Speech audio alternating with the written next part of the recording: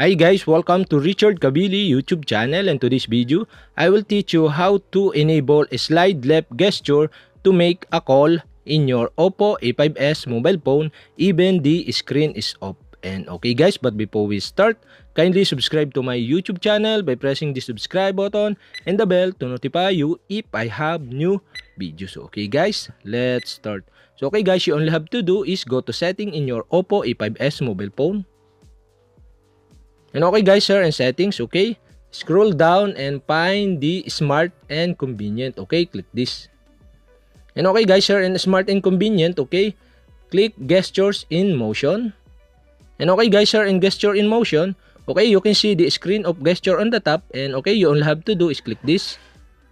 And now here in screen of gesture, okay, you can see the switch button on the right side. Okay, you only have to do is enable the switch button. And okay guys, now you can see the more screen of gesture below, and okay, you only have to do is select the screen of gesture. And now here you can see the slide left gesture. Okay, you'll have to do is click this. And okay guys, in this tutorial I'll show you how to enable slide left gesture to make a call in your Oppo A5s mobile phone. And okay, you only have to do is click the call. And okay guys, now here you can select the contact you want to call if enable the slide left gesture. Okay, I select one of my contact for my example. And okay guys, automatically save the contact to your gesture. And okay guys, we have successfully enabled the slide left gesture to make a call in your Oppo A5s mobile phone. And okay guys, we can try it. Okay, we have to turn off the screen. And okay guys, slide left to make a call.